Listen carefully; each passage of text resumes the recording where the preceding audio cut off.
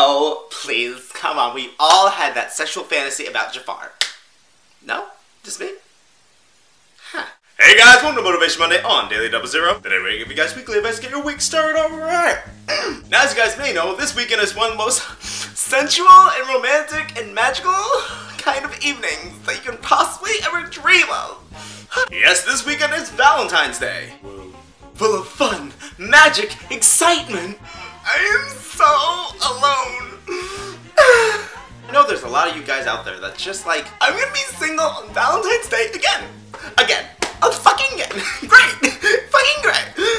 Let me tell you guys that it's okay to actually be single. You actually don't need another person in your life. A lot of people feel like they actually need that other person in their life to complete them, to make them feel whole, to feel like they're not themselves without that person. And to be honest, that's not true at all. What you really need to do is actually learn to just love yourself and who you are as a person. A lot of those people who are seeking another person to change them, complete them, make them feel like they never felt before, usually have some underlying issues with themselves that they're not entirely satisfied with. Maybe I'm just single because I'm just so ugly, or I'm just so fat, or maybe it's because I'm just so fucking annoying.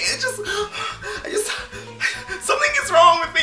Yes, maybe you do actually have your flaws. One of the things that you really have to do when you develop and grow as a person is accept those flaws. Learn to accept the small flaws and actually try to change the ones that are really, they gotta go. Look, guys, you don't fucking know. Don't fucking give me lecture, okay? You have a boyfriend. You have a fucking boyfriend. You know what it's like to be not single, so, you know, shut the fuck up. And yes, I do have a sexy man friend. His name's George Glass. But I haven't always been in a relationship for years and years and years and years. I knew what it was like to be single. See other couples out there all happy and goody and shit, and there I was, fucking bitter as hell. Like, what the fuck do they have to be happy about? Why the fuck are these people trying to invade my personal space with their fucking happiness? I don't want to see that shit. At my high school, there was a makeout hallway. They always made out in front of my locker. Like, I don't need this. I need my books. I have class in 5 minutes. Thrown all through Facebook like. All these stupid bitches think they're so fucking cute and engaged. Oh baby, I love you forever. Bitch, I'll see you on the divorce court. Gold digger, sugar daddy, ooh, baby daddy.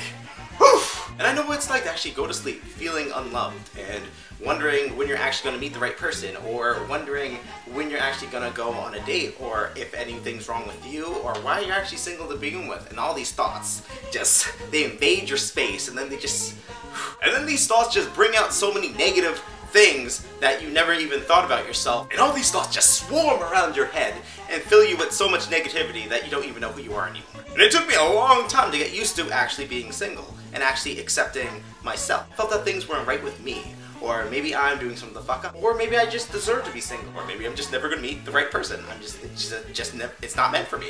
I'm not meant to have my fairy tale ending that I always wanted since I was a wee little lass growing up in the suburbs. And even when I did start dating, I dated for the wrong reasons. I went on a series of dates with the complete wrong people for me just because they were available. There was something I can get to. There was something I had access to. And when I was with them, I didn't have to feel alone, even if we had nothing in common. These people were totally just wrong for me in every single way possible. I mean, come on, you know, all us girls have that slutty college phase. Just like, we just have to play the field. Just play the field. Yeah. I mean, I may not play football, but I caught me some tight ends. It was so easy for me to get emotionally attached to these people because, like, I finally have you in my life. I'm never gonna let you leave. Never. You're mine. Until one day I realized that I didn't have to have someone in my life. I didn't have to go out there and look for someone. And I didn't need anyone else to make me feel complete. And I learned to actually love myself. And yeah, I do have my flaws. There's a lot of things about me that, oh my god, if you met in real life, you'll just be like, this fucking bitch.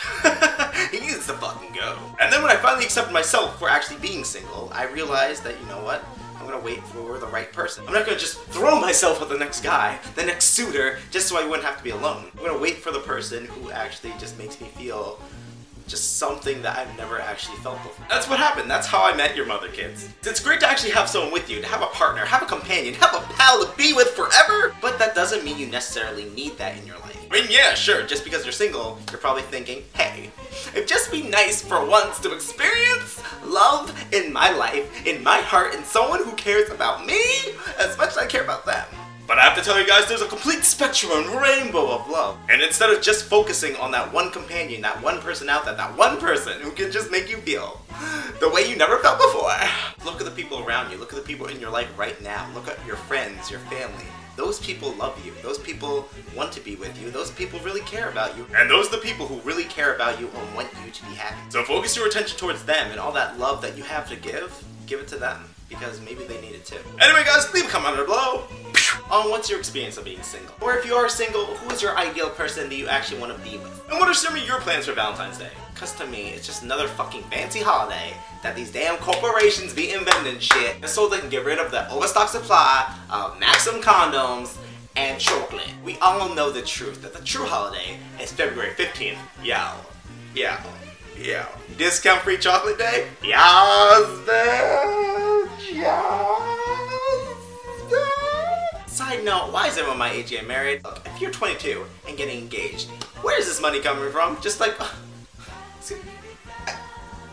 where is this money? Where is this money? I'm gonna go, what? Anyway guys, I'll see you guys later. Stay awesome.